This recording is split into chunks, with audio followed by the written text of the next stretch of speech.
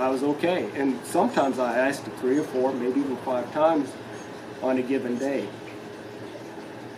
And given enough time, it started feeling better. As a matter of fact, like 3 days, 3-4 days later, it made a marked improvement in feeling better.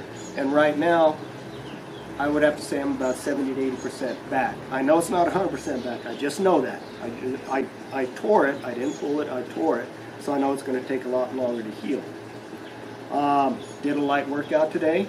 Was able to do some yard work, clean the house, and not a problem. It's a little stiff, but it's not anything like it used to be. So I learned a lot. I learned that you could strain muscles in the lower back along with the potential of sciatic nerve disc herniation. I mean, there are different things that can happen in the lower back.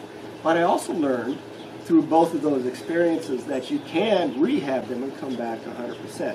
You just have to be very aware of what the problem is, what the actual situation is, and do the rehab protocols that make a world of difference. In this case, with muscle strain, muscle tear, muscle pull, it's ice.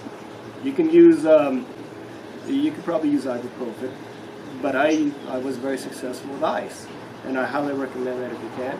If you have a herniated disc, a lot of traction, TBA, reactivation, that's a topic for another day. Both of those protocols work very, very well for diminishing the pain and coming back to full functional capacity. So anyway, to show you, after my yard work today, I did that. I got a little bit of ice. I'm putting it on my lower back just to be proactive in getting the inflammation down before it becomes an issue. As a matter of fact, even when my back feels better, over the course of the next several weeks, I'm still going to be icing it probably once a day just to be on the safe side, get that inflammation down, get it to relax, and get it to fully heal over the course of time. So I want to wrap it up with that.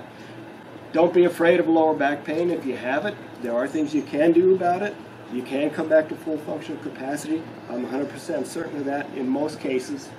Sometimes if you have a herniated disc, it could be so bad you may need surgery. But still, before you go down that road, check some of these other protocols out. In this case, ice worked very well for me.